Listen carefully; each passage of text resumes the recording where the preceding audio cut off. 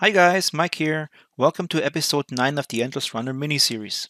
In this episode we will be implementing obstacles by laying down the foundation with creating a base obstacle C++ class and then creating a first obstacle blueprint, the small obstacle, and implementing its functionality of spawning it on each lane with a 50% chance of spawning.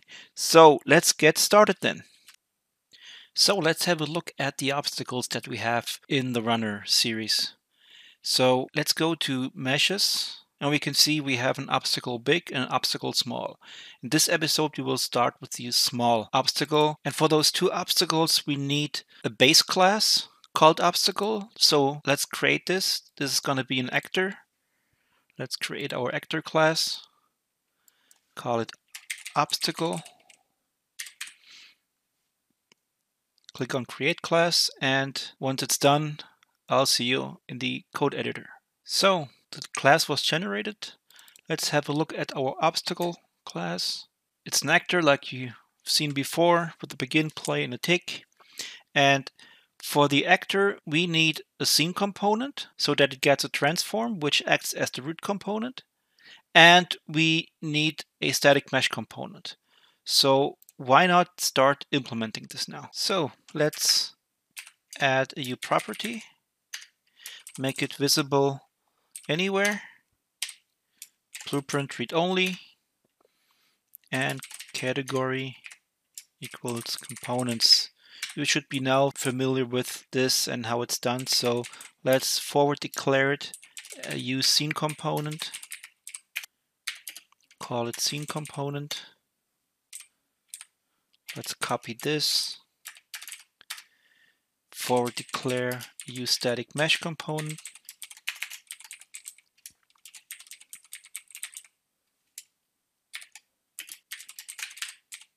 Call it static mesh.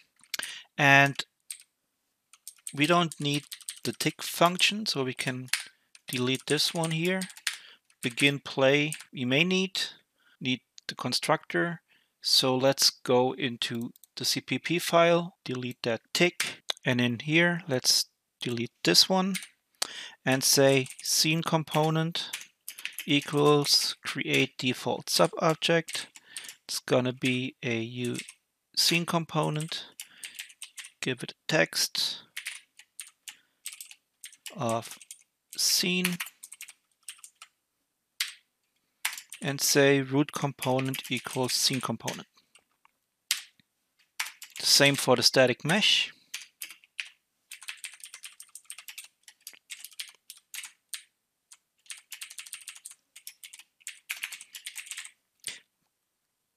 Change this to use static mesh component.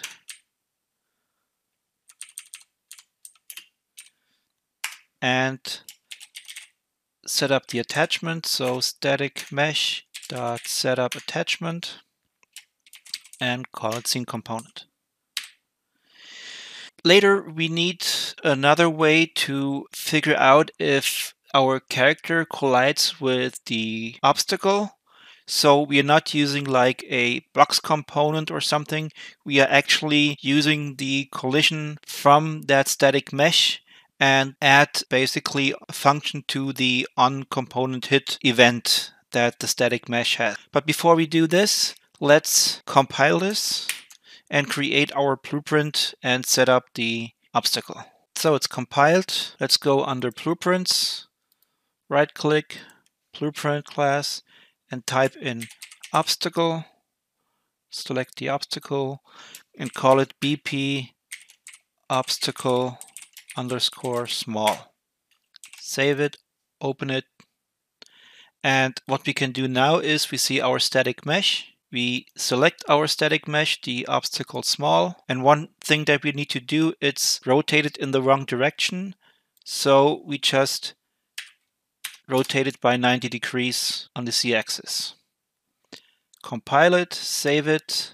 So our small obstacle is set up. And basically, if let's say we add a plane just for testing purposes, scale it a little bit, and we can now drag our obstacle in here. So that works. Let's delete this. And now we need to change the game mode. so that it can also add those floor tiles on one of those 3 lanes. And we'll do that next. So in our code, let's change one thing in the obstacle. We don't need the begin play, so we can delete that as well. And remove this here. And now go into our Gamemode base. Let's go into the H file. What we need to do now is when we create our initial floor tiles and especially call the add floor tile, we need to tell the tile that we create to spawn items.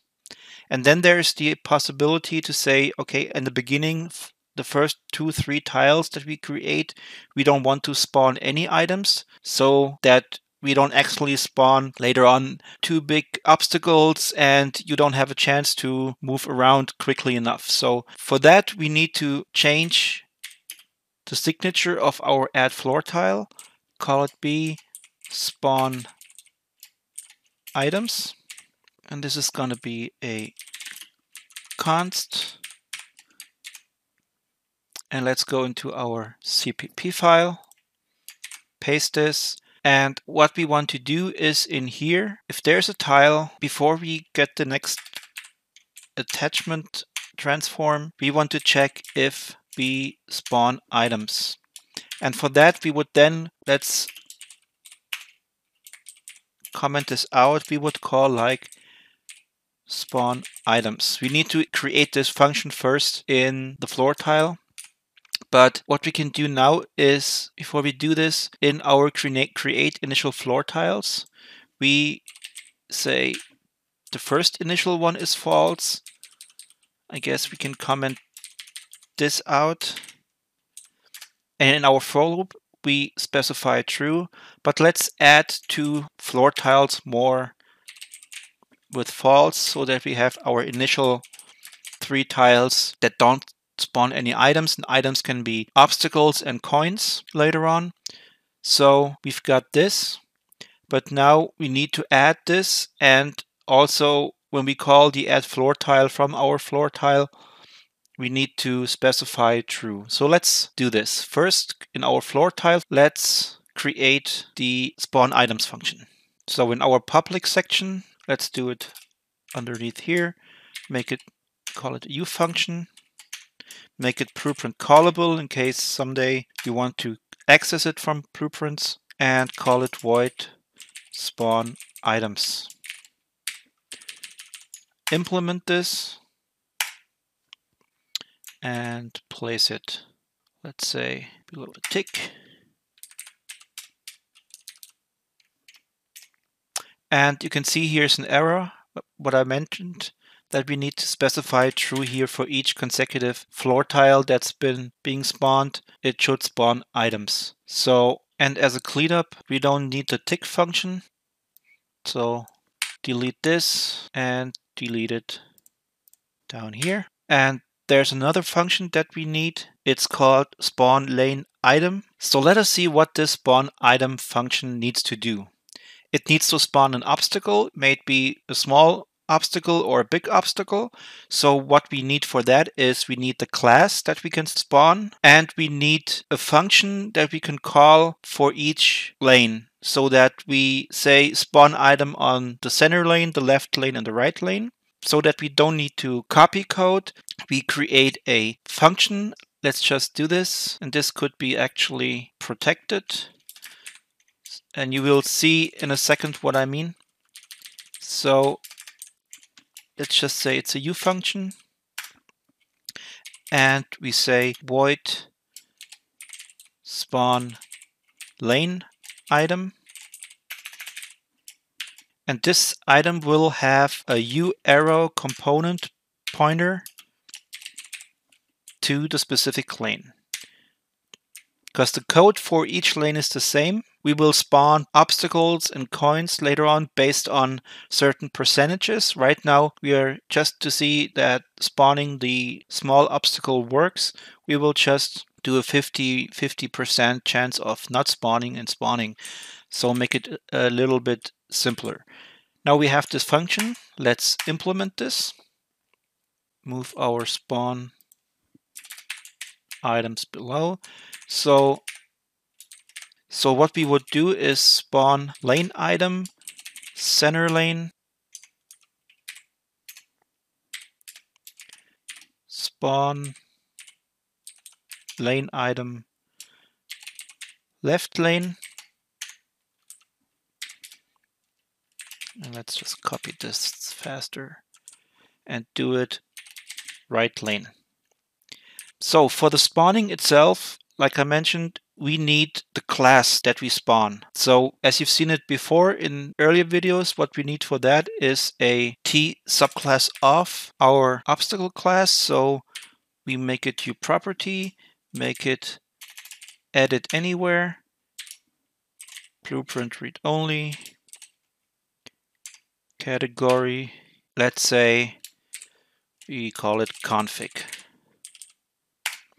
And it's going to be a T subclass of an A obstacle. And it looks like Rider has included it already again. So remove this and forward declare our A obstacle class here. So it's going to be a T subclass of an A obstacle, and we call it small obstacle class. So before we get into the meat of things, let's compile this and set up our obstacle first in blueprints. So in the editor, let's go into our floor tile, open it up. We can see now under config, we have our small obstacle class, and we select the BP obstacle small. Compile it, save it, and now we can start implementing our obstacles. Okay, let's go back to code and see how we can implement this. So in our floor tile, what we need to do is, let's say, like I mentioned, for this episode, for testing the spawning of our small obstacle, we say each lane has a 50-50% chance to spawn a small obstacle or not. So for this, we need to call a random function that generates a random value between 0 and 1. So let's do this. Const float rand val equals f math. So we use the fmath library again, and it's called frand range. And the range that we specify is from 0 to 1. And then basically what we are checking for is, and this is a uKismet math library function that we call inRange float.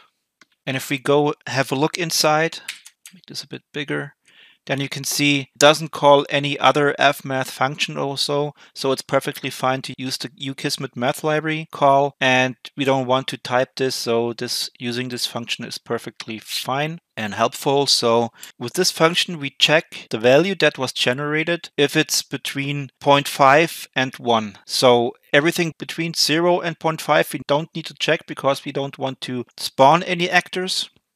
So what we need to specify is 0.5f and 1f. And we pass in two booleans for including the min and max values.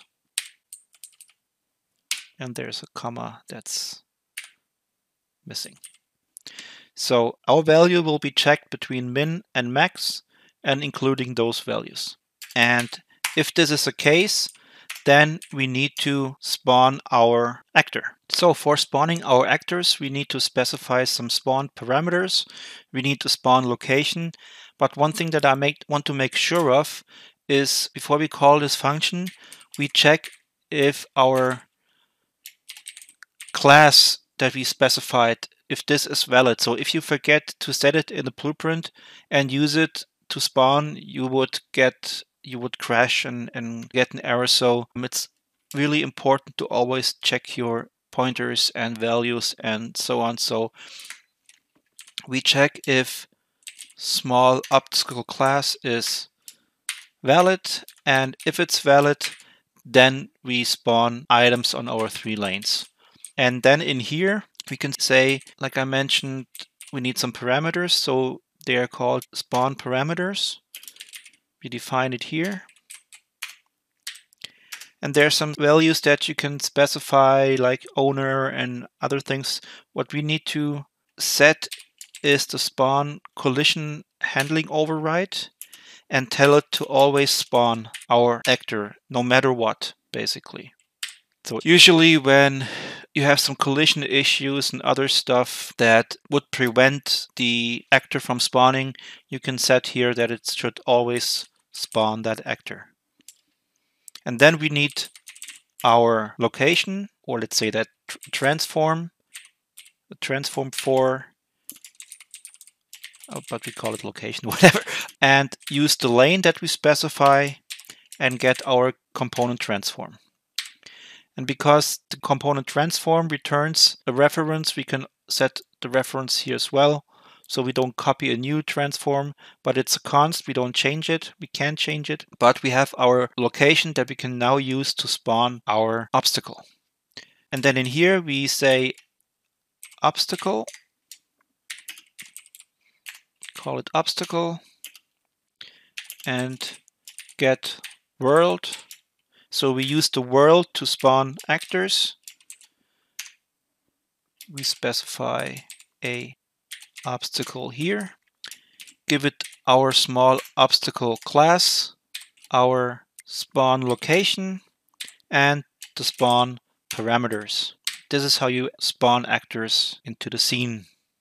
So later on we will add new functionality for this, the more we get into menus and the real death function and so on. But for now this should suffice. So we are actually creating our small obstacle first in a range of 50%. And before we go into the editor, there's one more thing that we forgot to uncomment, like tile spawn items. Of course we need to call this to be able to spawn the items. Then let's compile. Compiled, let's go to the editor, hit play, and you can see that it's spawning our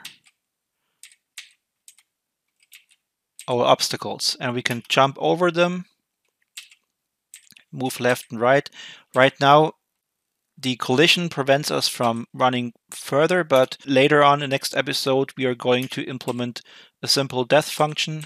So I guess this is it now for this episode, and we will implement the death function in the next one. So thank you for watching. I hope you really liked this video. If you have any questions, please leave them in the comments below. I will gladly answer them. And please like, subscribe, and hit the bell to get notified when new episodes are coming out. This would really help me. So thanks again, and see you in the next one.